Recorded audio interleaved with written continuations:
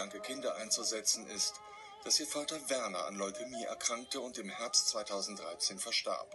Er ist sogar per Videoausschnitt Bestandteil der Show.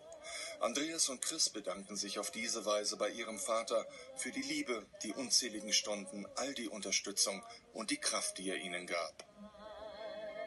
Er war ein sehr positiver Mensch. Er hat halt nie gesagt, das geht nicht oder das kriegen wir nicht hin. Und auch menschlich war er immer so, dass er sagt hat, komm, das schaffst du schon. Und rückblickend, ohne unseren Papa, ja, hätten wir das so nie auf die Beine stellen können. Und bei der Erinnerung an seinen toten Vater kommen Chris die Tränen. Zu viel verband die drei. Und wir gehen den Weg. Nun widmen der 39- und der 35-Jährige ihrem Vater in der Show eine wunderschöne Illusion. Ein magisches Herz, eine ungewöhnliche Geste, so den verstorbenen Vater zu ehren. Nur wir bekommen so viel positives Feedback.